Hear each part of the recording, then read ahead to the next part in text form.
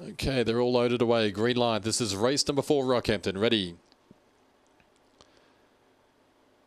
Racing.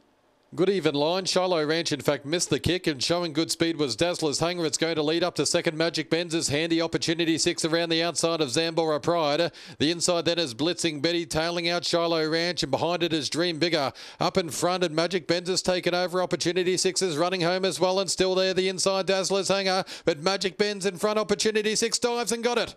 Opportunity 6, the outsiders, grab Magic Benz, third in Zambora Pride, and fourth in Dazzler's Hanger. Followed behind those Blitzing Betty, Shiloh Ranch never in the hunt with Dream Bigger, and Opportunity 6 in 24.07.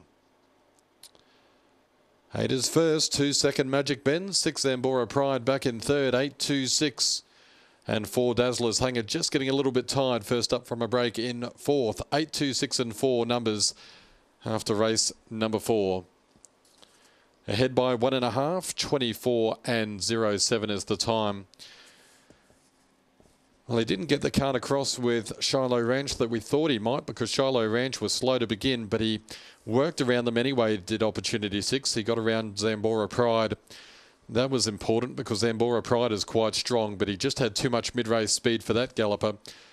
Magic Benz had taken the front and is quite strong as well back in grade tonight, but Opportunity 6 dives late and gets it right on the line.